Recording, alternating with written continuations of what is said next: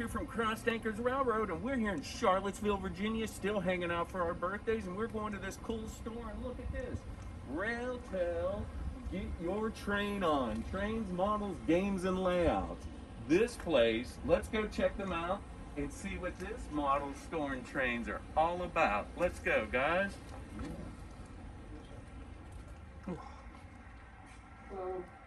Hey. Well, this is Nathan, the manager, and Bret, the owner, and we're going to talk to them a little later, but let's walk around this store and see what they got, guys. So first, as we come in, you can see they got stuff everywhere. They're covering all the scales, because I believe they have N scale, HO, O scale, clearly some G scale trains up there. I haven't seen any Z though, but I don't know many places that keep Z.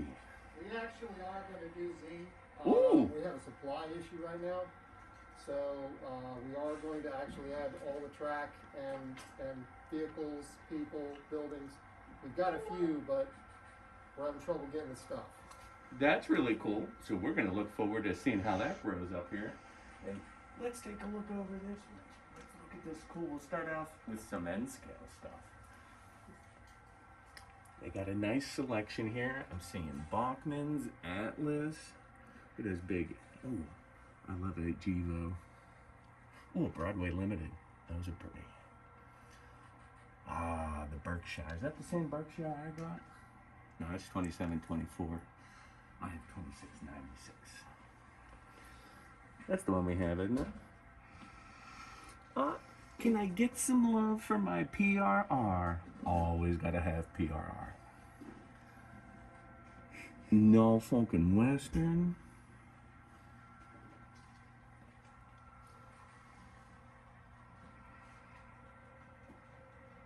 Oh, did you see these guys down here? Not yet. Okay, let me rush them.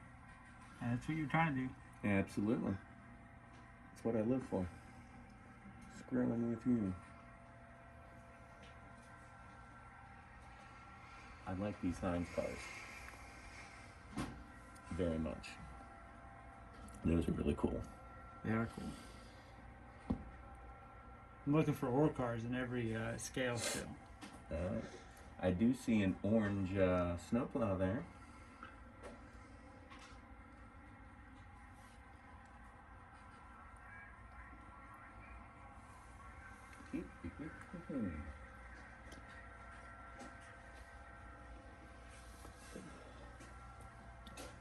Oh. Now how come they don't make these in O scale? I would buy that. Maybe That's you need to kinda call cool. micro trains. Yeah, they sell the things.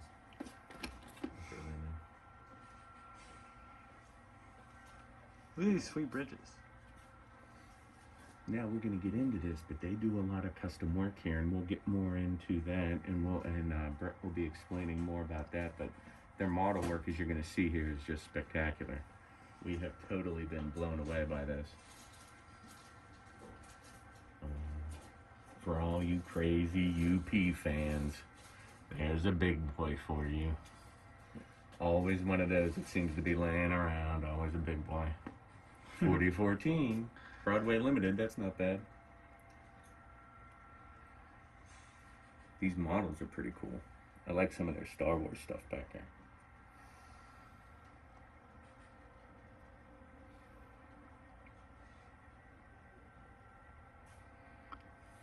I really like the plane. I want the alien. Okay. Look, there's Groot. I am Groot. These are really nice. Those Rio Grande Reefers are pretty. I'm enjoying those very much.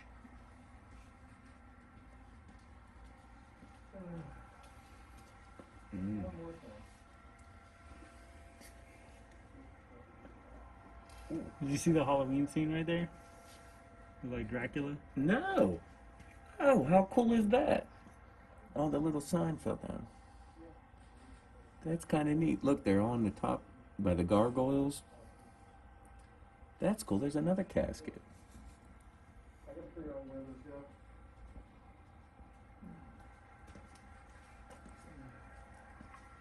Nelson and Albemarle.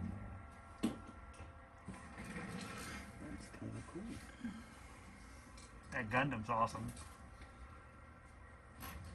I've never seen those before. Those are really pretty.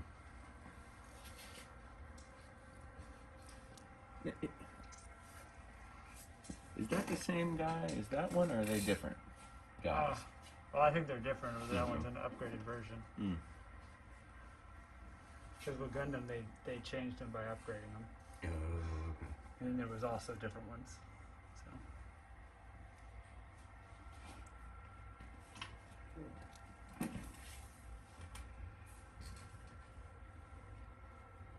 I see a car in my bar. I see 2 cars in my bar. Ooh, great.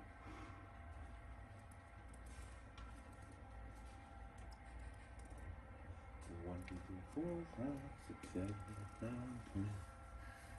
What are you talking about? 11, 12. I was just looking at some of those scout cars back there that I've seen a couple of already I want to buy. Woo woo.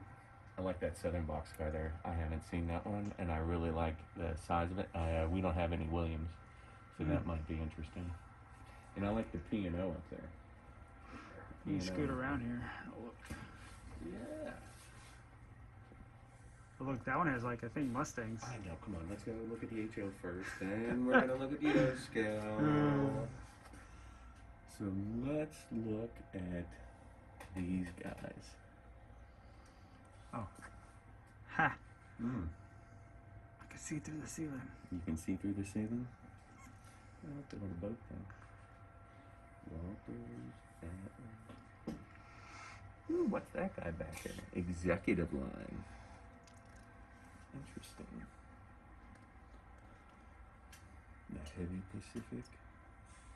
Oh, that J's pretty.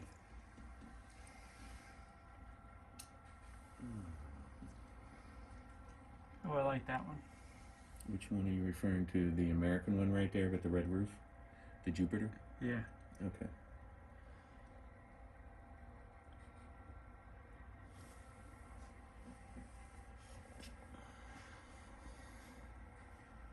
You see this one going over here?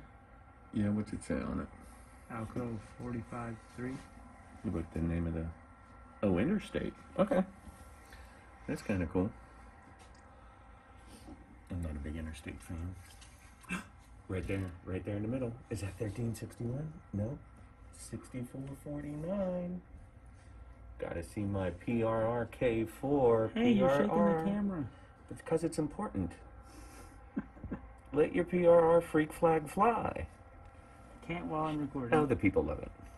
Give the people what they want. And they love a freak flag. Too awesome. I really like that K4. I am not an HO guy, though. I don't think you can whisper that. I'm pretty sure everybody knows. Do that? I don't know. Ancient Chinese secret. Oh, wait, my knees don't work. Snap, crackle, pop. Now we're in the cereal. They have a lot of rocket stuff here at Rails and Tails, and a lot of different variety that goes with the entire rocket making system. Warning, flammable. This stuff looks pretty neat. I did this in high school. I built a rocket. I mean, anything that starts out with Or no, not engines high for model rockets. Warning, flammable. It's got to be fun. It's got to be interesting. That's too cool. Star Wars. Okay. Well, this is always great stuff. You guys doing a lot of your own do-it-yourself DIY. These little pieces of the wood like this are great for your detail stuff and being able to do a lot of trim work. I use a lot of these different squares, trying to make girders look real and give the three-dimensional look to something I was working on my bridges, and those are always helpful. They got G-scale stuff, and there's more and throughout the store as well. That's a pretty car. White pass. Ooh, that Sinclair's nice. I actually really like that. Ooh, orange. And some really cool stuff. You know, I don't have a G-scale or a car either. No, but I don't see one. Not yet. We'll see. See if we see one. Star Wars. Yeah, they have the Star Wars game stuff, a lot of gaming stuff in here as well. Oh, they have a game mat. Really? Very neat. Ooh, they have metal. Oh, look at these little pieces of metal. See?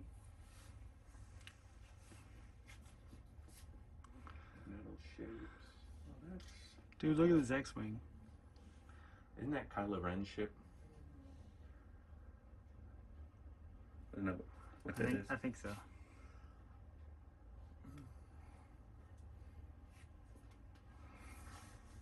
Lots of models. Ooh, look at that orange Corvette. Oh, you might need to buy that. An orange Corvette? Really? That's even the best Corvette available. Would you build that? And paint it orange? If it's not already orange? Does it come orange? I don't know.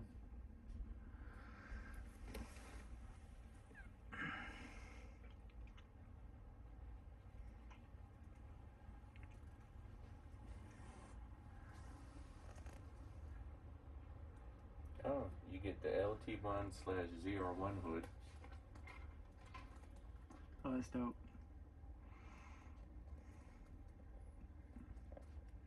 You can just hold on to that. Just hold on to that. I'm pretty sure you're gonna build it. Oh, okay. Well,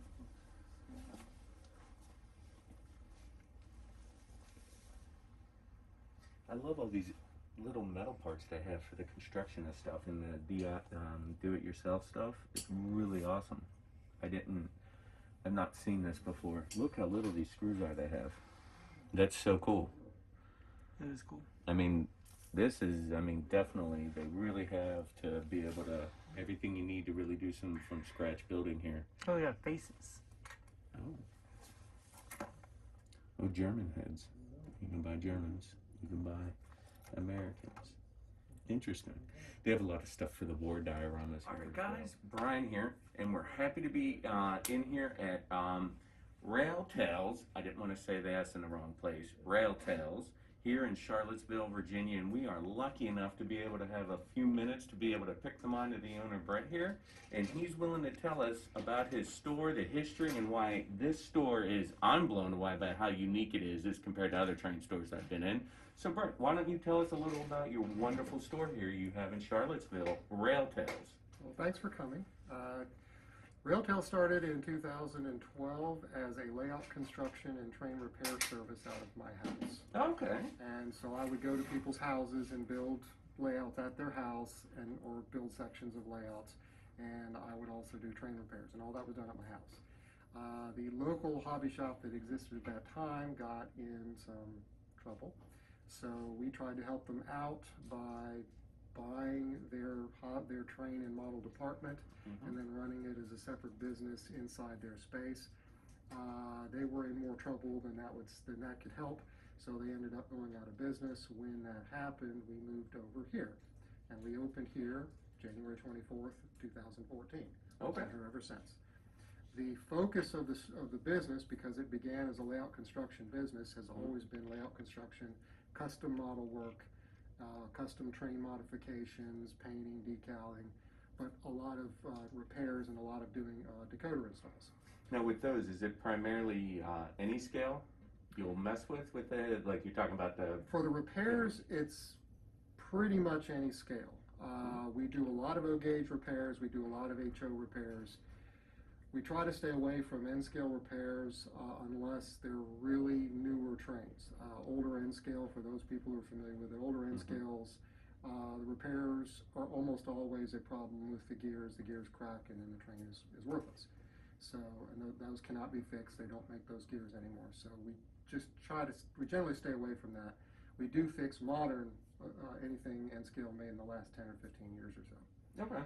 We do a lot of HO repairs. We do a lot of Markland service. We're one of the few places in the country that does Markland service. And we do O-gauge, but only older Lionel and MTH. Okay. And we do not do modern Lionel because it's a different operating system. We can't get the parts. All right. We are an MTH authorized service center. We are a service center for Markland as well. Okay, that's awesome. And your custom work with the layouts, is that any scale, or do you pretty much try to stay in HO or N for that? Or We do that in any scale. Okay. We've even done S for that. We've done quite a bit of O, more HO than anything else. Sure. We've done N scale. We've done a bunch of narrow gauge, different narrow gauges for HO, and both European and American. We have not done a G scale yet, although there's one in the works that might actually turn into something. We have not done a Z scale. We could, but we haven't actually done one. Okay. So, Bret, is this, this sounds like this was kind of like your personal passion, that the trains were something you did throughout your, like, just... Oddly enough, no. No? When I was a kid, I started off as a plastic modeler, and I was very good. I was in the Plastic Modeler Society and went to competitions and so on. I was very good at it. My brother was the model railroader, but he did some plastic models, and I did some stuff for the railroad, because occasionally I wanted to do civilian things, so I'd work on a building or something for that. And that just kind of got put away. Like, I went off to college, you had to do a career and all that sort of thing, and like most people, the modeling and the railroading and everything got set aside for a while. But what happened was I got more and more interested in extreme weathering, I guess is the best way to put it.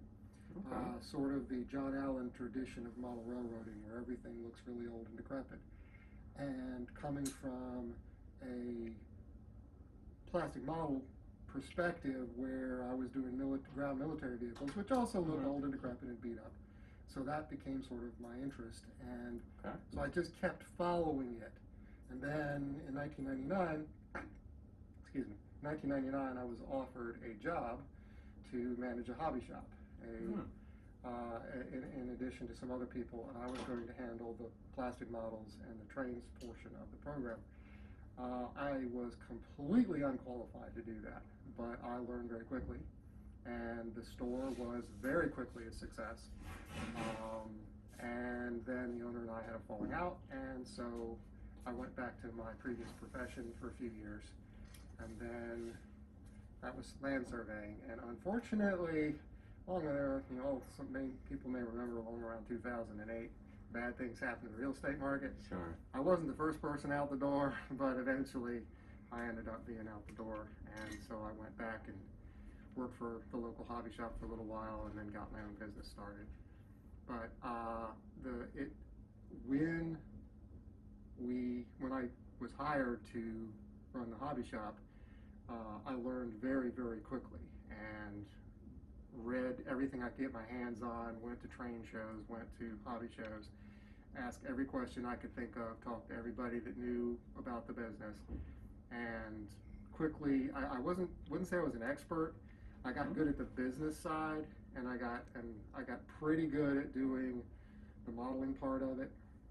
Didn't know that much about the technical part of it until I started getting into doing Markland, or Markland if you're German. Markland's the correct pronunciation, but I'm Southern, so it's Markland. And I really got into doing Markland.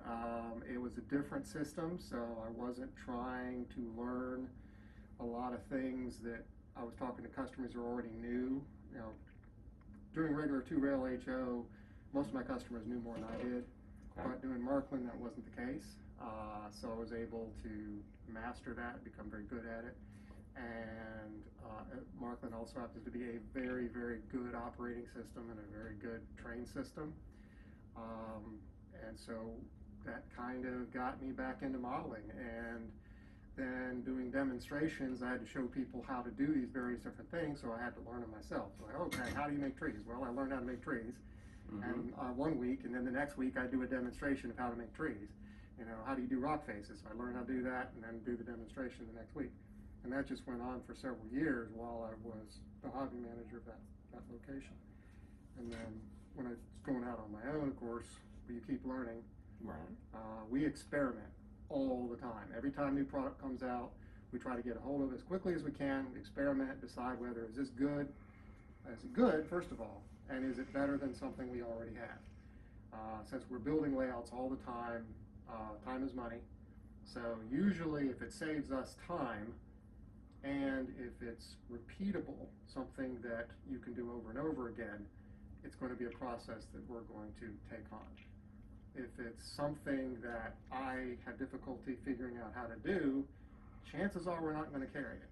Because it's hard, if I can't figure it out with all my experience, how can I expect a customer to figure out what they're supposed to do? For example, our decision of which digital command systems to carry are based on how quickly can I explain how to use it to the customer, rather than any other criteria. It happens that the system that is easiest to use is also inexpensive, so it's a good combination, but there's a lot of things like that. So we try to stock things that we can teach the customer, that we know the customer is going to be able to use successfully. And then, of course, the standbys, that people that already are experts on their own, then we carry products for them as well. But mostly we try to concentrate on things that are pretty easy for customers to use. Now, Bert, you said a couple things in there that have really caught my personal attention that I want to make sure I touch base with. That you brought up that you sound like you were talking about how you did demonstrations there, and a little earlier you were talking here currently at Rail Tales. You have demonstrations where you show things like weathering, scenery. Every Saturday we offer some sort of demonstration. We don't necessarily do it. If nobody asks for it, then we don't do it. The longer we do it, the less often people come in for them, because once you've seen the demonstration, you don't really need to see the demonstration again. They're pretty much the same. Sure. So the demonstration, for example, the weathering demonstration I do for the NMRA, I do the same one every year. So it's I mean, they still enjoy it, but it's the same idea as, like, if you've seen the demonstration, you don't need to see it again. But sometimes they change because the materials change. So I think that's so cool. This is one of the first places I've been that is offering that service out, that is, come and learn something like that. Come and learn from me how to weather in a hands-on environment like this. I think that is something phenomenally unique Bret is offering here at this store, and I think that's something to really, it's capturing my attention, how he's offering out his knowledge base like that to help you improve your interest in the hobby and your layout. And you mentioned something else about building layouts? yes, we build layouts for people. So That is how we got started. I could just call you up and be like, hey, I got X amount of money and I got a space this big and I want to make a HO layout. And you could sit there from that point and help me put that together? Yes, sir. Or you could say, does that work like, hey, I already built this layout, Got to. but it's kind of a quarter of the way done and I That found happens I'm too. over my head? Yeah, that happens too. So help you build it and help you fix your mistakes. Yes. That seems valuable to me. Helping fix the mistakes is the most valuable thing. Because most people get to a certain point and they've made a mistake and they don't know what to do about it. But the only mistake you can't fix is trying to fit a 36-inch radius into a 32-inch space. Math, you can't change the math, but you can, almost every other kind of mistake you can fix. And one of the important things to remember about model railroading is that model railroading is kind of unique in hobbies, and it's both art and craft. Yes. And engineering. So the craft part is doing the things that you need to do well. That's the craftiness. Making sure that your rail joints are neat, making sure that your solder joints are neat, making sure that everything is put together correctly, making sure you use strong enough lumber for your understructure, make sure that all these things are done well. Art is the visual part, whether it looks good, and nowadays sounds good. And then the engineering is whether or not it's able to work well. So if you have bad engineering, craftsmanship is not going to help you. And that's something we try to emphasize to people is start with the engineering. You can't fake engineering. How it looks is entirely up to you. If you like it, it does not matter what anybody else thinks. It doesn't matter a bit. If you like the way it looks, that's great. Mm-hmm. Nobody else's opinion matters. So whatever materials you use to do whatever you are doing, there's 1,000 ways to make mountains. There's 2 of them we consider valid, but if you like the way it looks, it doesn't matter what our opinion is at all. It doesn't make any difference. But the engineering, it matters. Yeah. So if you try to do something that the engineering, that the math won't let you do, then you're going to run into a problem. And we're here to explain the difference between engineering decisions and art decisions. So if you want to have your train go up a grade like this, it's 10%. Well, you may like the way it looks, probably not going to work. Right. And so it's things like that we're here to help people with. Most of the time, what we're getting is people wanting to know how to do specific things. I want to make a lake, I want to make a waterfall, I want to make a mountain, I want to make a forest.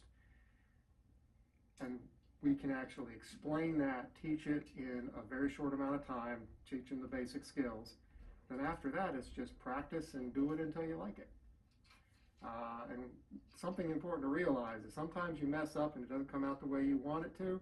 That happens to us too. We've had failures doing things. We've discovered a lot of bad ways to do stuff, a lot of problems, things that don't work. So we kind of help people with that too. Like, you can do it a lot of different ways, but this one, this doesn't work. Well, that does. I mean, that's kind of a lot of the generalities about, I think, even in just life. But it is, you know, you're going to fail a little more than you're successful most of the time. You got, you know what I mean? Yeah, and don't get discouraged.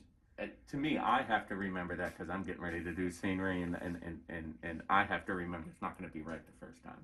Yeah, come to our scenery clinic. Yeah, see, I'm going to have to be coming to one of these and check this out. And I think that's so awesome, making that, because information is gold. Mm-hmm. Experience. I mean, that's worth.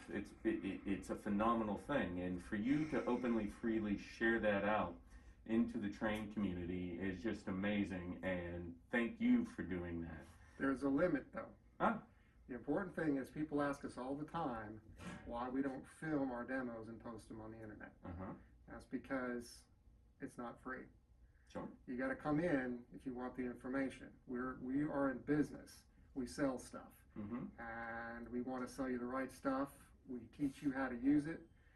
If we put it out there for free, then somebody's going to sit at home and they're going to look at our video and they're not going to order their product from us. Mm-hmm. And then we're actually losing out on that deal. Sure. So we have to.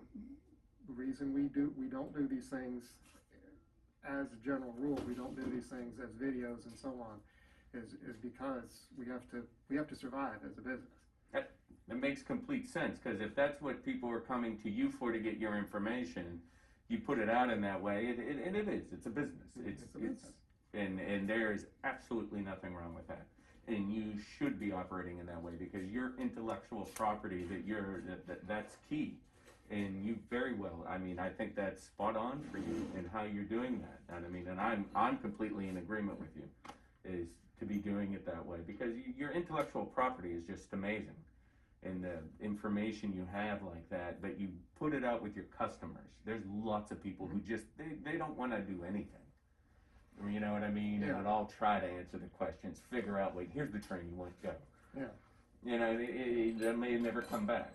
You know, there's sometimes I've heard some train stores even say, like, I'll send people out without a train.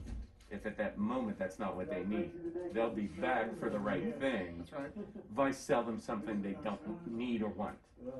You know, for that long-term business, because you have a lot of repeat business. Most of our business is repeat. Almost all our business is repeat. So I mean, with us pushing it in doing this, I hope one thing we can do is to help show the Rail Tales is here, and it is something available. And it's not about giving away your secrets. It's about making it, oh, you're here. Mm-hmm. This is something that is here, and to be able to interact with this store. And I think it's just because it's a niche hobby we're in. It is.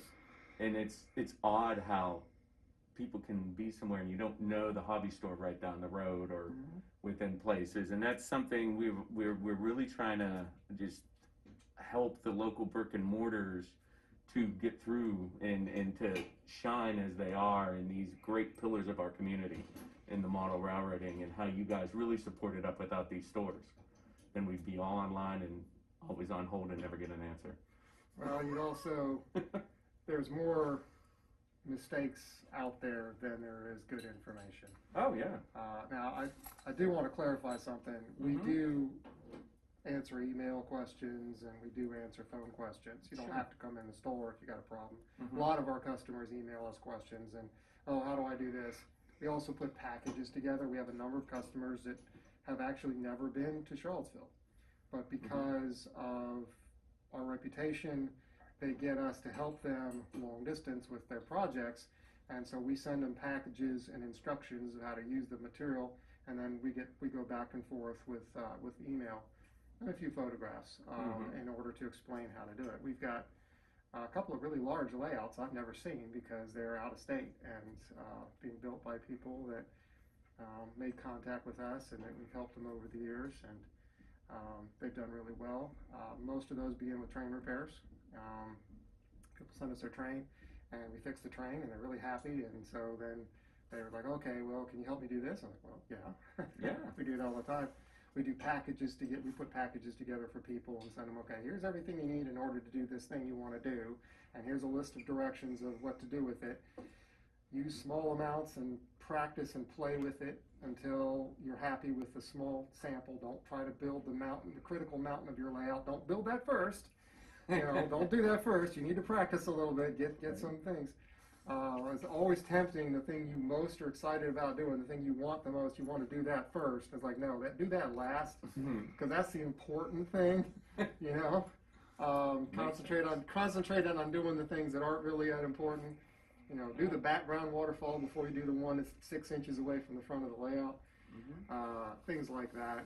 Weather the cars you don't care about before you do that. Oh, my brass model, I messed it up. Don't. That's just generally good advice in any hobby. Practice so you get the technique down before. Don't push the button on the airbrush for the first time aimed at your $500 brass model. That would be a mistake. Yeah, I would. Yes, that makes complete sense to me, and I haven't weathered anything. That's half the thing that scares me about it, is doing it wrong. And there's techniques we can teach you that are reversible, and that's kind of one of the things is, like, if you're nervous about it and you haven't done it before, there's a couple of really good techniques which are totally reversible. You don't like the look, you can get rid of it, start over. It's not permanent until you make it permanent. Okay. And there's also some techniques which, it's like, okay, yeah, that's a little different, but it's not quite what I want, but it's the finish is so thin that you can just continue to weather over top of it. Oh. One thing about model railroading is you literally cannot make the trains too dirty. Yeah, right. Because in the real world, unless it's fresh from the factory, but anything that's been on the rails for 10 years is going to be really dirty. Yeah. How dirty and messed up it is depends on how well it's treated. So, CSX, it's probably going to be pretty awful, but no bias, though. No bias at all. We never have anything like that. The Norfolk Southern Main Line runs 100 feet from our store, so we see their trains all the time, so we're biased. So sometimes we bring people over, it's like, you see anything you like, we'll look up the price. I see orange. That's cold. Yeah, you could almost That's a knock cool someone bridge. out with that. Yeah. So anyway, this is the great Civil War layout that we're working on. Wow. So this is Gordonsville here, or will be, and then you go around, and this is the Ravenna River. This is Morris Creek. Woolen Mills will go here. None of these things mean anything to you, but if you were local, you know. And then this goes around, and then this is Meacham's River Crossing, at one time the longest Howe Truss bridge in the world. And then this is actually Three Chop Road. Three Chop Road goes up. This is the town of Afton. And that is Little Rock Tunnel. And that is really Brooksville Tunnel, but we're using it as Blue Ridge Tunnel. Wow. Blue Ridge Tunnel doesn't have rock portal. It's just rock face like this. But Brooksville has a tunnel like that. This is amazing. Now, how long has this been under construction? About a year. A year. A little less than a year. And we'll finish it probably the next couple of weeks. Actually, the holdup, they'll have the buildings done in the next couple of days, but the holdup is the kit for building woolen mills, because there's only one company that makes something that you can use. That's Downtown Deco, which makes stuff like once a year. So supposedly the woolen machine is coming back out on the 22nd of February, so and then it'll take us about a week. But we've got one guy scratch building Andyville Mansion, there's nobody makes a mull of it, although we may actually do that and maybe convert that into something we sell as a product. You're doing a good job getting that mansion this year. This is, I mean, And there's 2 more house truss bridges that go there and there. I mean, Bret, I'm impressed and blown away. I mean, you guys are doing some amazing things here. I mean, I know I had no idea, and this is like. This is Dan, who is the lead elf. Hello. How you doing, Dan? I'm Brian. This is James, who is the support elf. Hello, And how are you people doing? are working in Hi. the shop all the time. And this is Mike. Hi, James. Hey, Nice to meet you. Nice to meet you Yeah. too. We have a YouTube channel, Crossedanchorsrailroads, Oh, okay. and They're gonna make you famous. yeah, Oh, is that you gotta right? check us out on the back of the QR codes. Okay. We're mostly, we are O-scale 3-rail guys, Oh. and but we're like a fan of the, model railroading, and like with all of our subscribers and stuff, and we have guys everywhere in all the scales, but what you guys are doing here, wow. I mean, I know I have people that have, that are part of our group. We have, if you're familiar also with Discord. Yeah, vaguely. Okay. Well, it's a server chat room. Yeah. And you go in, it was mostly for gaming, but we have some other guys who did it for model railroading. We have like 150 people that just go on Discord, and we talk trains 7 days a week, 24/7. It's trains, any scale, and it's great for, I got this issue, what's going on, and you'll get an answer from somewhere in the world in 10 minutes. And it's a fun community. We're really trying to build in that interaction of what model railroading can bring you, and it's just not a bunch of dirty old men in their basement. We have so many, I mean, we got thousands of people with us, and we get so many people from like, That looks so cool. These, of course, are gonna be set later, but Yeah. that gives you an idea of what they're gonna ultimately look like. you know. This has got to be broken into 2 pieces and transported and reassembled, so that's why there's this crack in the middle. That makes sense. You know. That's so cool. This 4x6 fits in my van. You want to bring people into it. Yes. Yes. Not make people feel stupid because they didn't know how many rivets were on a partnership. Yeah. But it's such a hobby, and it's like the mind and how it makes you work. It's so fun. This is great what you guys are doing. Very talented. It's blown away. I mean, this is Over 2,000 trees. Wow. on this. Yes. Count them, Mike. Make sure. You go ahead. Or is this close enough for government work? This is. Oh wow. And then this is the other project that's, we'll finish this up sometime in May probably. And this attaches to the other layout. This is all Markland. So Markland turns tighter and climbs steeper than American 2-rail HO. Really? So 4% is like no problem for them, and this is less Why than is 15-inch radius. They're designed that way because Just- they're German, so they're designed for the European market where everything's smaller.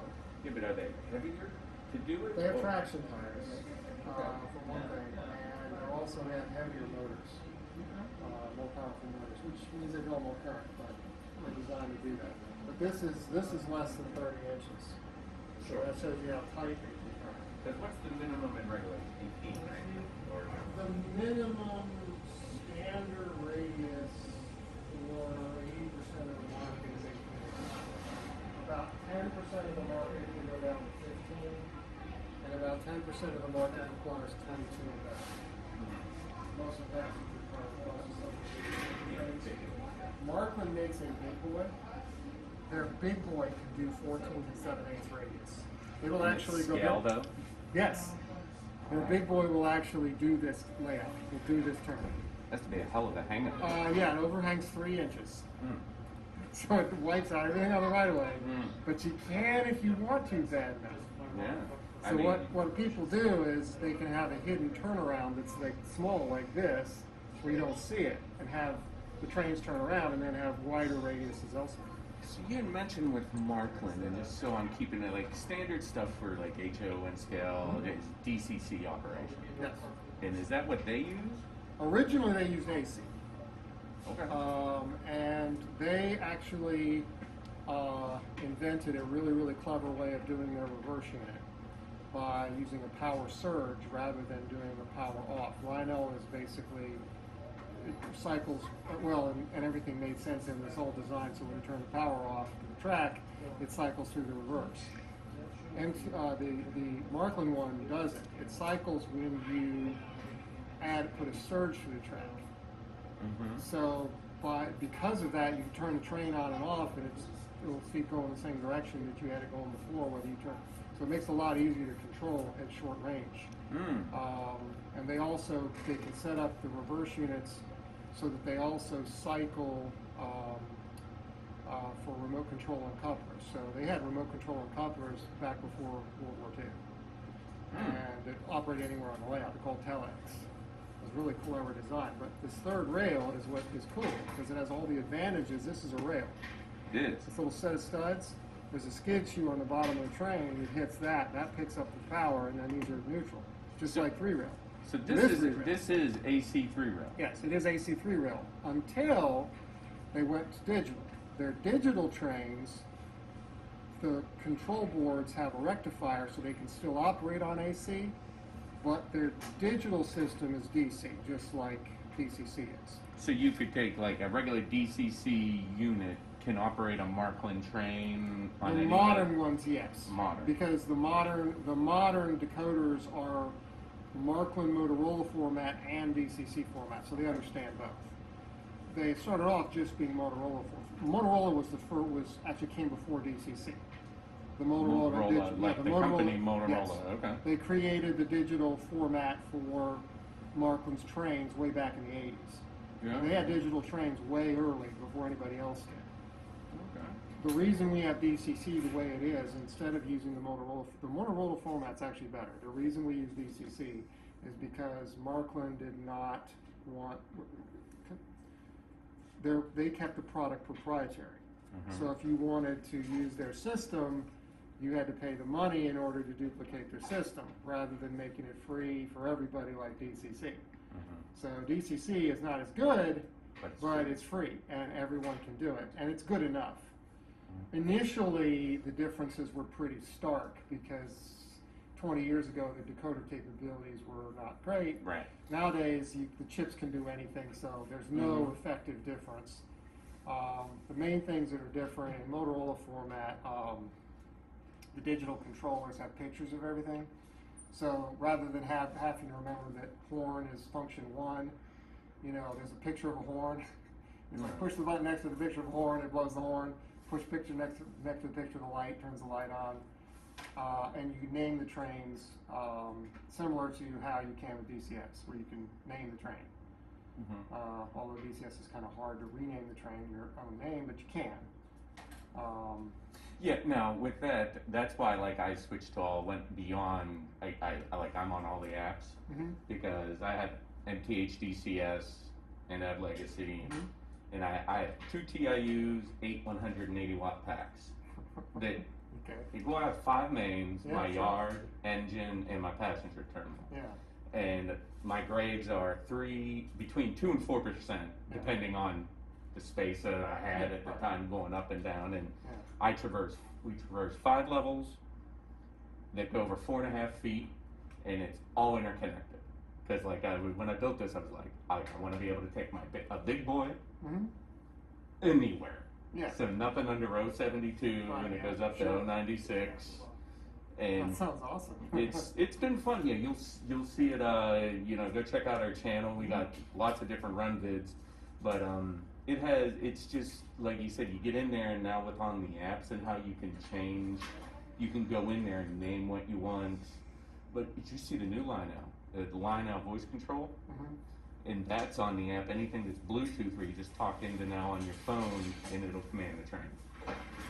That's just got released last month. So anything in the future will have it, but if you have translational software. and if you have the newest Bluetooth being made this year and further 5.0, you can record your voice and up to 4 or 5 different things, and it'll play through the train like the regular train sounds. Yeah. And you can do that, but that's Like DCS does. yes, yeah, but DCS was doing that quite, but I don't know if you could record it.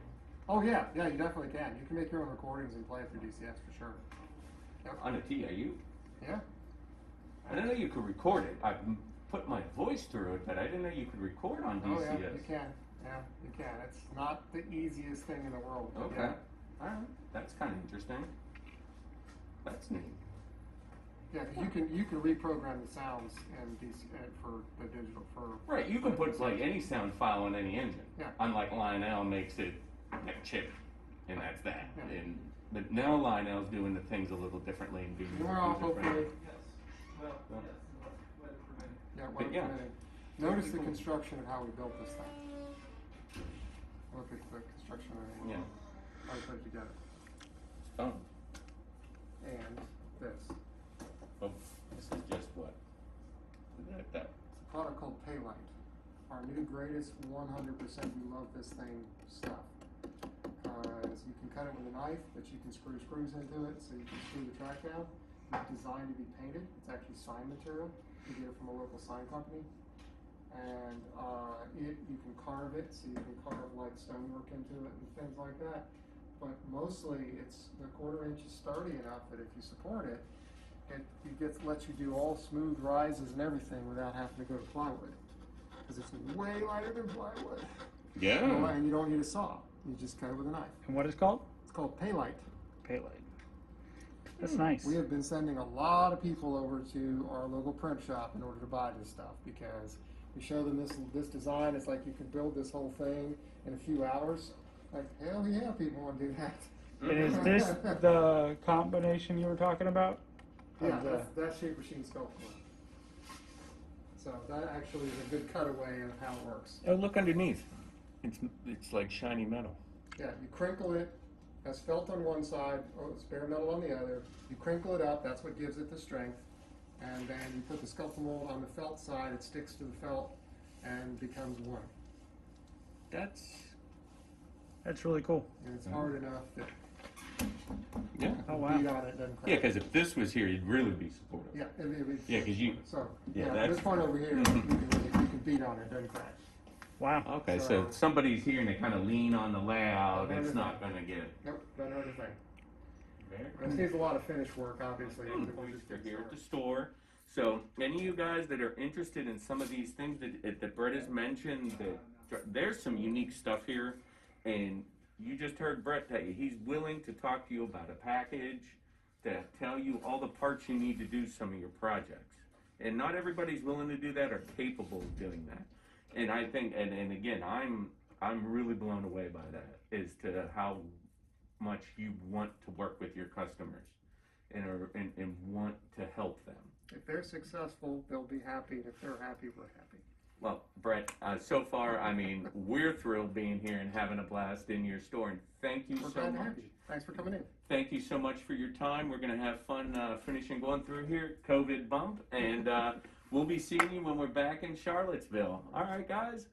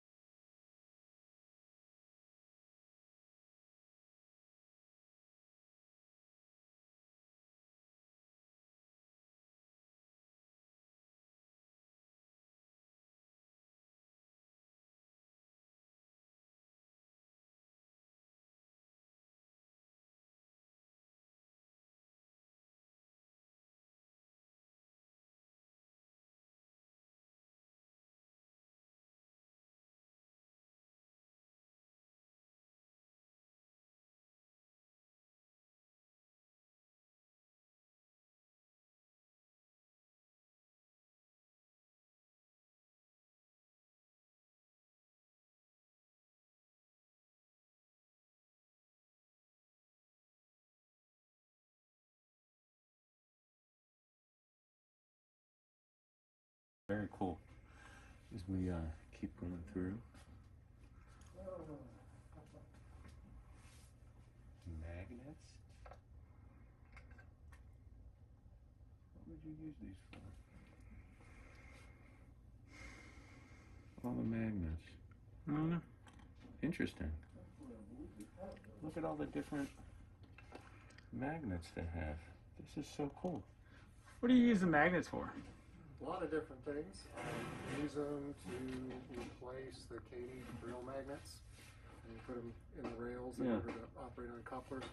Mostly what they're used for is they're used by gamers. If you're a miniature battle gamer, the figures have different equipment that they're allowed to have. And you're supposed to show the correct equipment on the figure. So they'll give you an arm with a sword and an arm with a bow and an arm with a lance or whatever. And you put magnets in the arm and in the body, and then you can change them out and have the different equipment on the... Wow. That's actually really cool. That's really neat. That is actually the primary use for them, is for, and also for tanks. They have vehicles that have, you know, large tanks, and you've got different turrets that go on them and so on. So that's why the bigger magnets. You can also use them for holding tools and things like that. But the main reason they're used, mostly they're used for miniatures.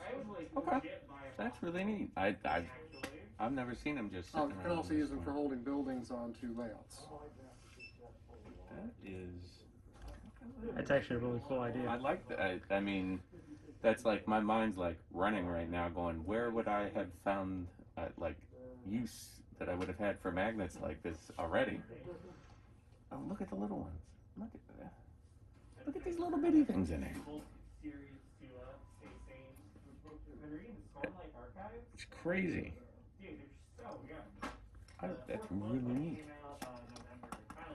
All these, I mean, this you just normally don't see around. We do a lot of scratch building, so what we keep is what we use. We've used everything on this shelf many, many times.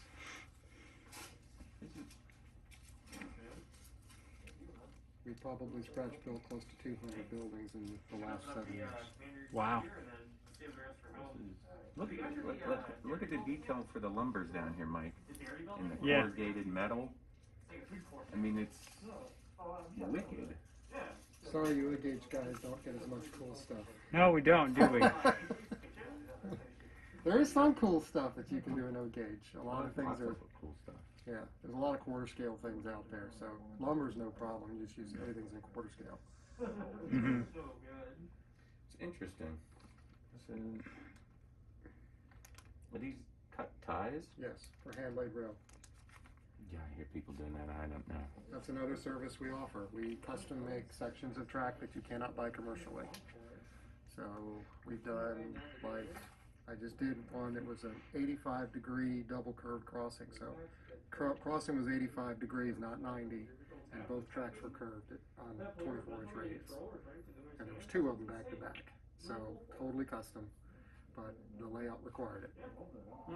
Yeah, you're bound by your. He tried to fit it and make it 90 with straights, and it just didn't work. And the rails were kinked, and the trains weren't operate correctly. So we custom built the piece, and now it works great.